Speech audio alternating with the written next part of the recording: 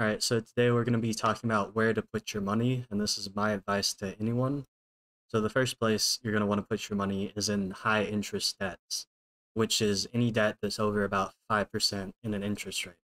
So things below 5%, such as a student debt or a mortgage with a low rate, those are fine to have open because the money that you can make elsewhere will balance out that interest payment.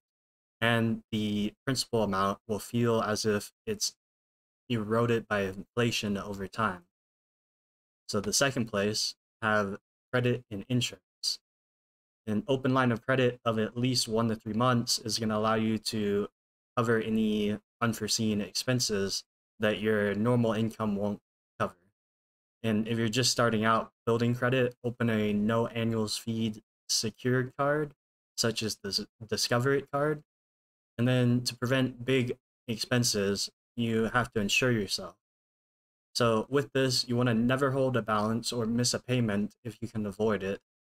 And this line of credit is just there to hold you over while you arrange other sources of income, such as liquidating a small portion of stock or waiting for a paycheck, etc.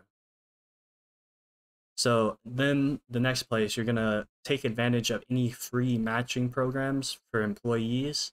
So this is like 401k matching or Roth matching. When I completely max that out, don't worry about not having that money until you retire. You can always borrow against those accounts, which many people don't take advantage of, but definitely max those out.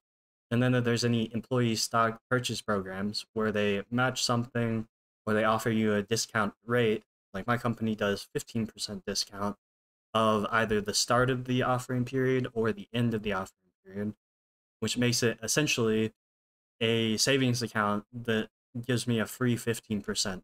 So even if your company is going downhill, you can sell at the end of the period and immediately take that profit and put the money elsewhere. And any other matching, such as insurance or anything where your company pays some portion of the cost, want to take advantage of those. Then you want to go on to personal stock investments. So this is your new form of savings with this knowledge, because liquidating stocks isn't something you want to do as a routine, but it's better than having the money idle because you didn't know if you would need it or not. So with this, invest according to your risk tolerance. If you don't need the money to invest, then you might want to put it in a long-term holding. And if you might need the money soon for like a house purchase, then invest in stable companies that are usually marked by dividend returns.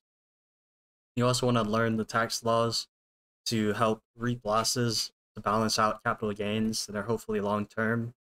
And that makes it less expensive to move money around.